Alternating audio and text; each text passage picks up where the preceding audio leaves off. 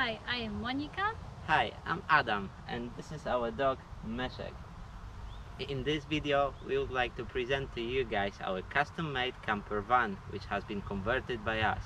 It's been so much work getting it to that stage, but it was definitely worth it. We've spent over a year converting it as we did it part-time and built everything ourselves. So everything you see here we did ourselves. This is a 2004 Volkswagen Transporter short wheelbase. Under the bonnet there is a 1.9 turbo diesel engine with 105 brake horsepower. As some of you probably know, it's a really reliable engine.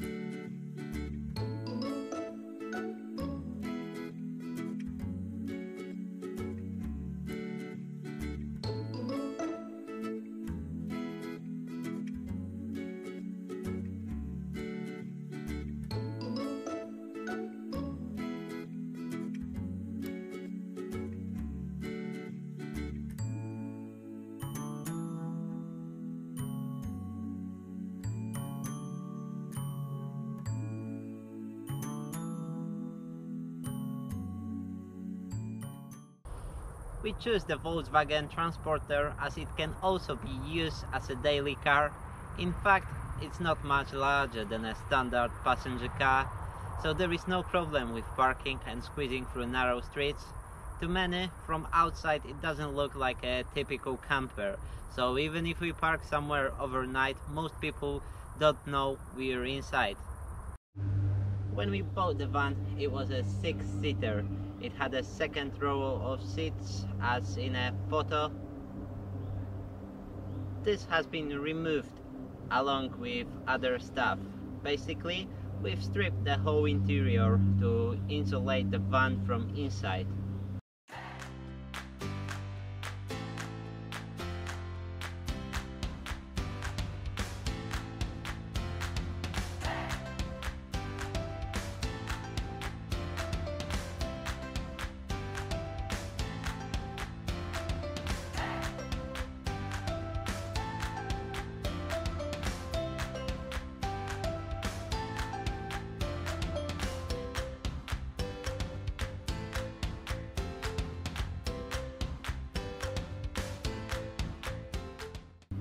We've used a bituminous lining as well as insulation foam.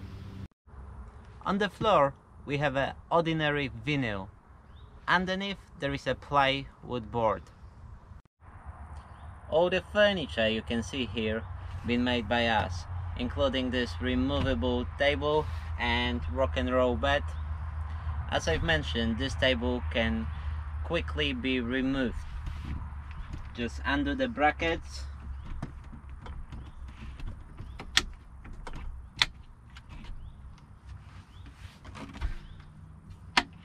all the parts for the table, like this foldable leg, brackets, rail, and as well as the edge lining, we got it off eBay. Behind the driver's seat there is a designated space for the table with a safety strap to make sure the table won't move while driving. In this place we've installed a 40-liter fridge. There is no freezer in it, but it's not a big problem. We can manage without it. It's not necessary in our case. Above the fridge we have a drawer, mainly for cutlery, but not only. As you can see, there are other items here.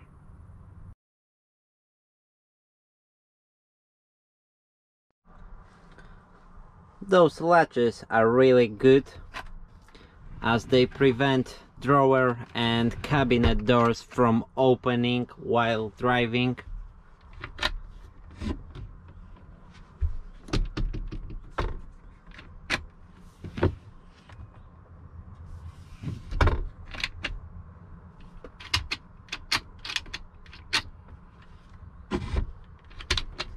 They've also been purchased on eBay.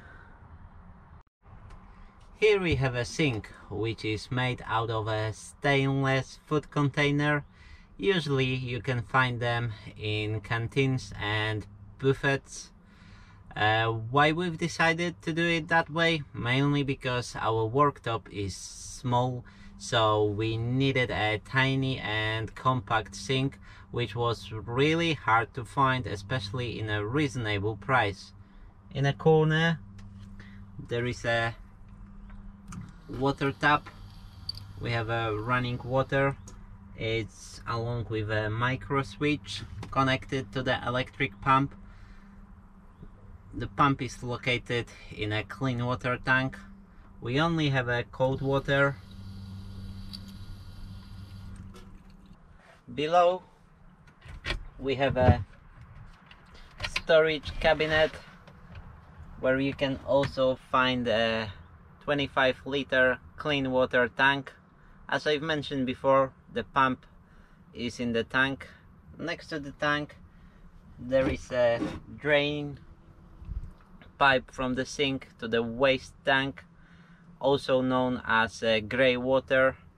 We have installed a 30-liter grey water tank with a drain valve under the van. Over here is our control panel, which has switches for lights, water pump, fridge, and there is a switch that turns off and on entire panel. We also have a voltage display, battery voltage display, as well as two USB charging ports plus one 12-volt socket.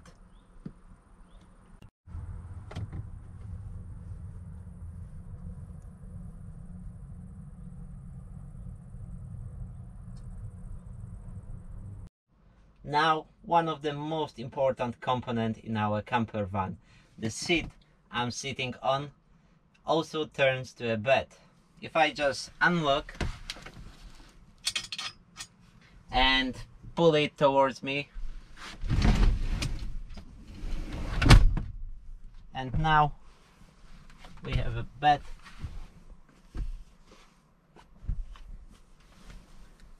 Two adults can sleep here comfortably. These mattresses are really comfortable. They've been made to order and fit perfectly.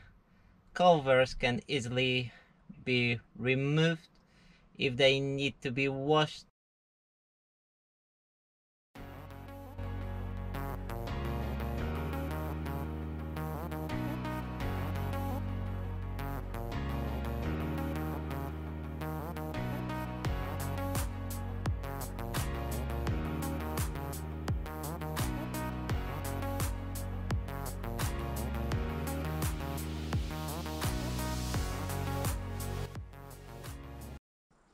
Here we have our wardrobe,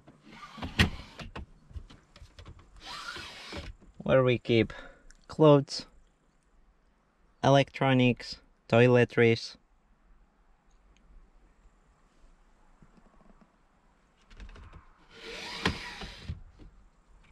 It's really spacious. On top there is extra storage where we keep bags and other small items.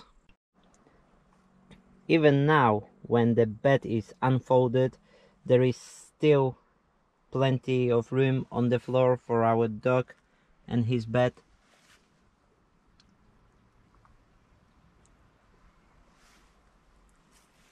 There is also access to the fridge. To transform bed back into the seat, we just need to pull it and push it. as well as lock it just to make sure it won't open. Under the seat there is storage space where we keep backpack for our dog, along with his swimming vest,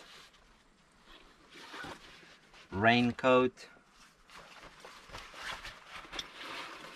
We also keep here the stove, and there is a bag. In this bag we keep chairs, camping chairs, as well as sunscreens for the front windows, and the camping table, all in one bag. And the bag is normally under the bed, the seat bed. The bag is from IKEA. It's been slightly modified.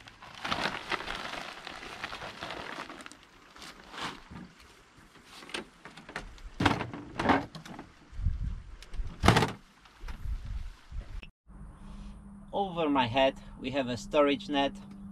We keep here our mountain bikes, helmets, and other light items.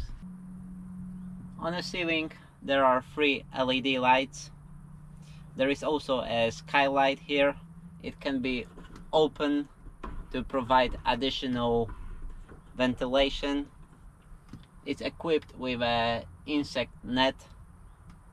We also have a smoke detector here. For cooking we use this 2-burner portable stove. It's powered by small butane gas canisters. You can buy them in many places. We can use this stove indoor and outdoor, which is really convenient.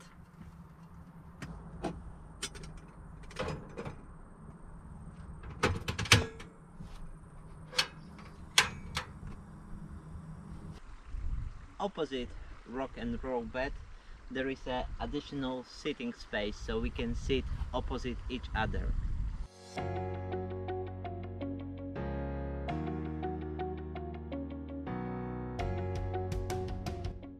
Inside there is a storage where we keep coffee, coffee maker, our mugs, olive oil, food,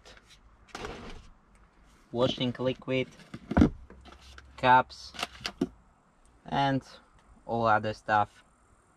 It's really useful. It's not permanently fixed. You can remove it. It's got the magnetic brackets.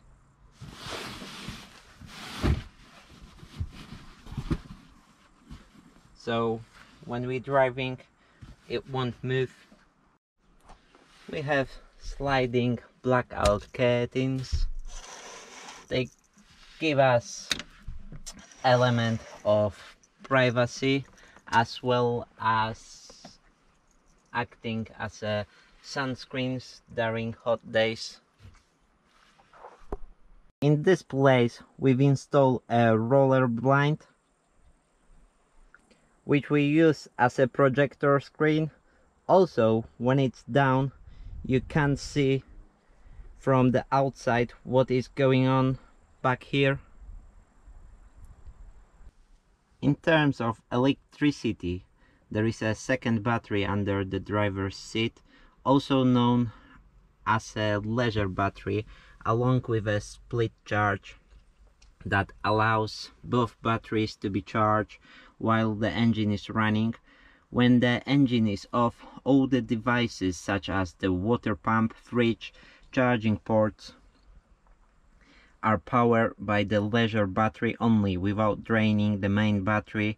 In the near future we plan to install solar panels on the roof, which will provide us with additional power.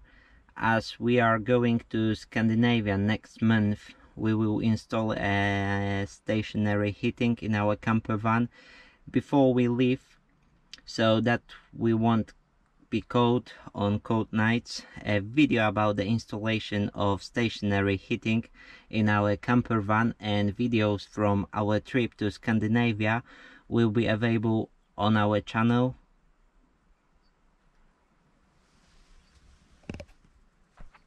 Here there is a 100-watt inverter. It transforms power from 12 volts to 230 volts.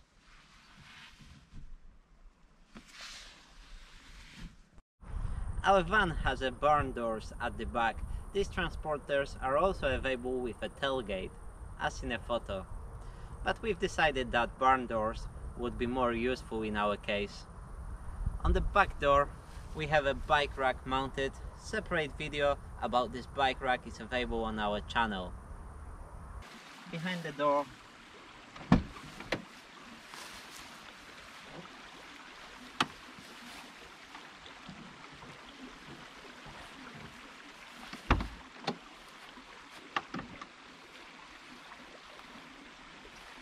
in this place we have our duvet along with the pillows. It's attached with the net. Under there is a toolbox, which is always useful. Here normally we keep our food. There are hooks for towels and jackets. Below we have another storage where we got brush, owning equipment, what else, water hose, extension lead, gas canisters, foldable bucket, and other items which we normally need when we travel.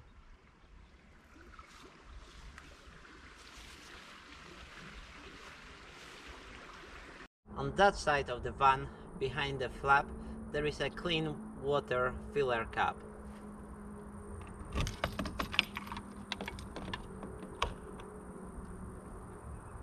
Here we top up our clean water.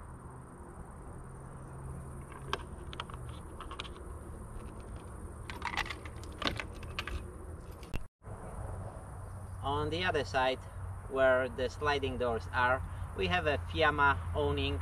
More about this awning and how it's attached you can find in a separate video on our channel.